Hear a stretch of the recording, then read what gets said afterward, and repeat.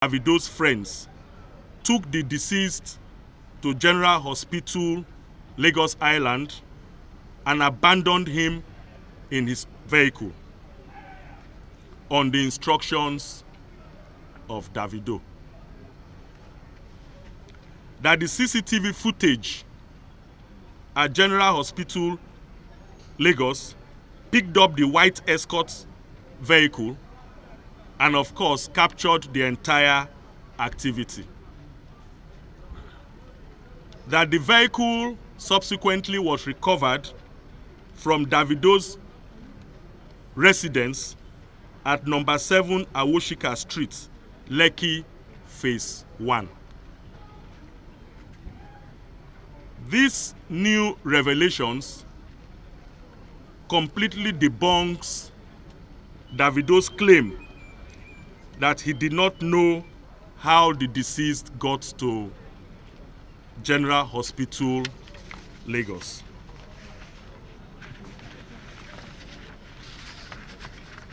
For this reason, I have instructed the DPO Lion Building and the investigating team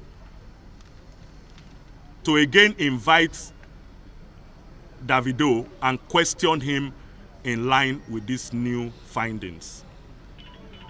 It is our intention to know why the victim was taken to General Hospital, Lagos, dumped, and those who took him there fled the location without as much as notifying the hospital authorities or reporting to the police. That calls for questioning. As I speak to you, Davido has been reinvited for questioning and is currently with the DPO Lion Building and the investigating team. Autopsy has been conducted, and the preliminary interim autopsy report reveals that the victim died of asphyxia, which in layman's term means suffocation. At the end of this fresh round of investigation, I will again let Lagosians know of our findings. In a related incident, you will also recall that on the 7th of October 2017, at about 2000 hours, the Chief Security Officer, Banana Island, Ocean Parade, Ikoyi, informed the DPO that 2 persons named Olugbemiga Abiodun, male, of Flat Bill, Ocean Parade, Banana Island, Ikoyi, and Chime Amechina, male, of the same address, were found dead inside a BMW saloon car with registration number KJA 631AY, white in color, at an underground garage in the estate. The DPO Ikoyi and his investigating team rushed to the scene, and upon close examination of the victims, it was discovered that there were no visible marks of violence. However, a further search of the vehicle revealed some wrapped substances suspected to be hard drugs. The substances have been sent for analysis to determine what exactly they are, and the reports will soon be released. In addition, the autopsy report, the final autopsy report, is still being awaited. Preliminary autopsy has been carried out, but the pathologist reveals that there is need for additional confirmation before it comes out with the final autopsy, which will state very clearly the cause of death. These two cases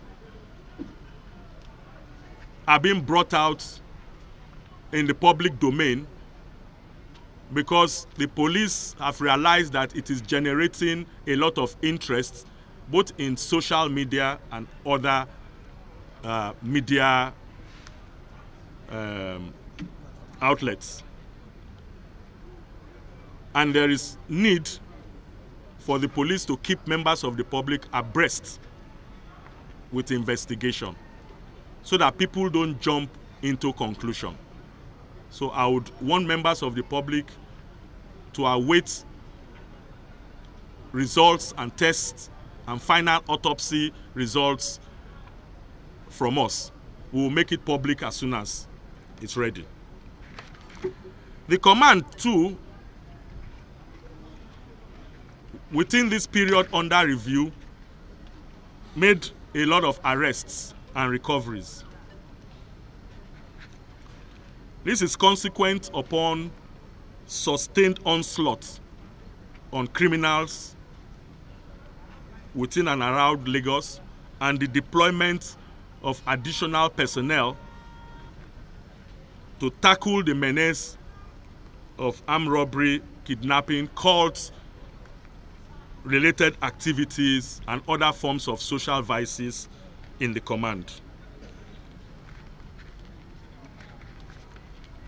This has paid off, and within this period, 40 notorious cultists, armed robbers who specialize in terrorizing Ijede, Ikorodu, Aja, Ekpe, Sangotedo, and other parts of Lagos were arrested.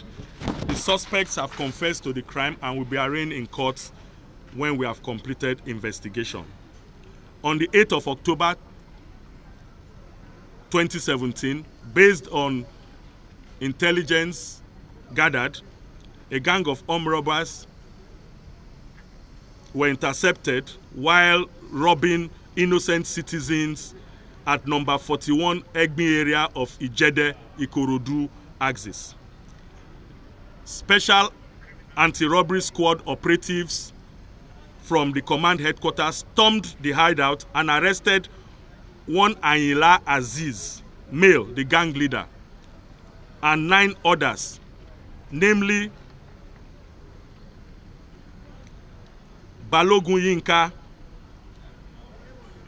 20 years, Begusa Peter, Oluwasegun, 32 years, Omolaja Oluwafemi, 29 years, Godde Samuel, 19 years, Dennis Ifeanyi, 34 years, Ogunsanya Yusuf, 27 years, Odubanjo Akim, 35 years, Demola Ogunbadero, 20 years, Tayo Teddy Jaye, 23 years. They all confessed, apart from being armed robbers, they also belong to the Aye confraternity cults.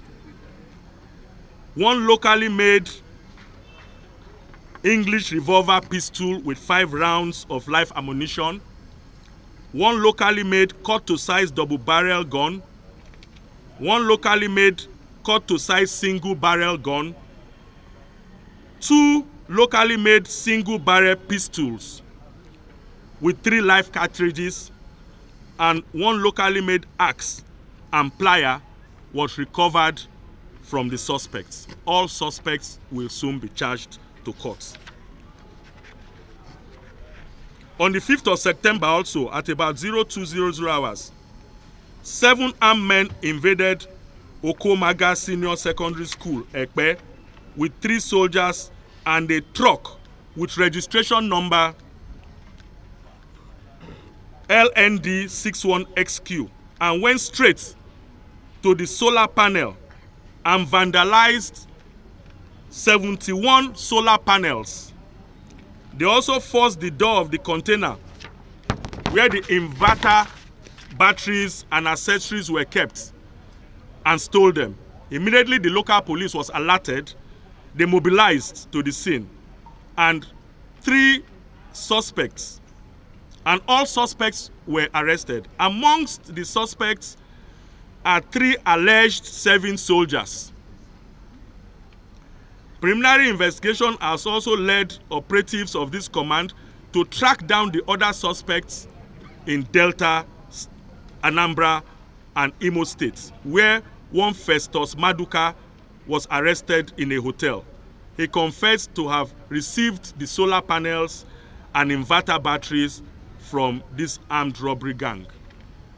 Other suspects arrested in connection with this crime include Samuel Ani, 30 years, Michael Omoregbe, 30 years, Efosa Philip, 27 years, Ifedayo Odunfoye, 35 years, a dismissed Air Force personnel, Shibize Nnamani, 34 years, Festus Maduka, 26 years, John Nwokoma, 31 years, and Chibuzo Chukwu, 23 years.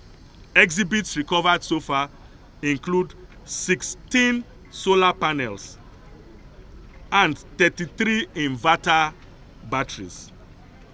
A similar armed robbery incident at Ajah occurred.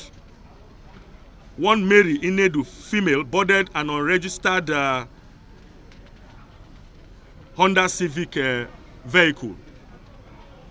And of course, unknown to her, she was forcefully dispossessed of her Techno phones, Nokia phones, ATM cards, and other personal effects.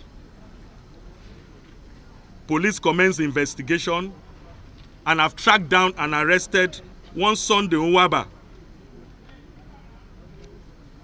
who has been identified by the victim. This command once again appeals to the good people of Lagos State. First and foremost, for us to be vigilant, for us to work very closely with our local police in line with the principles of community policing and community safety partnership. When we see something, we must say something. Secondly, we must partner together to curb this scourge of drug abuse.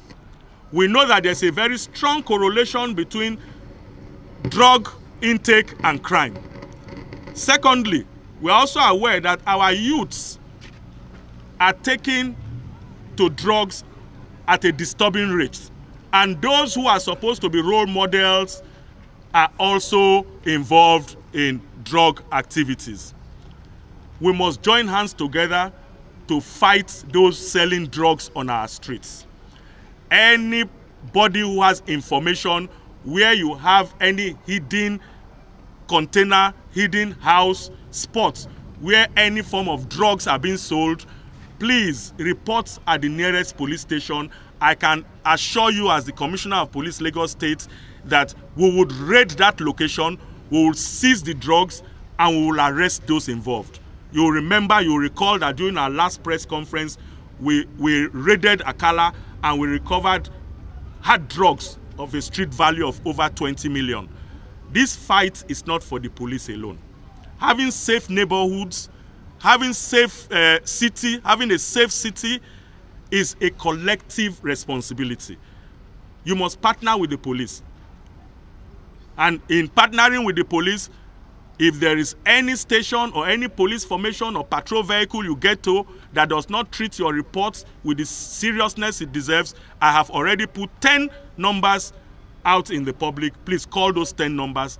Action will be taken against those policemen.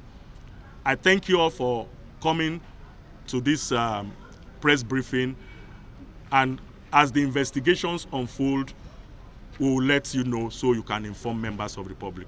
Thank you very much, and God bless you.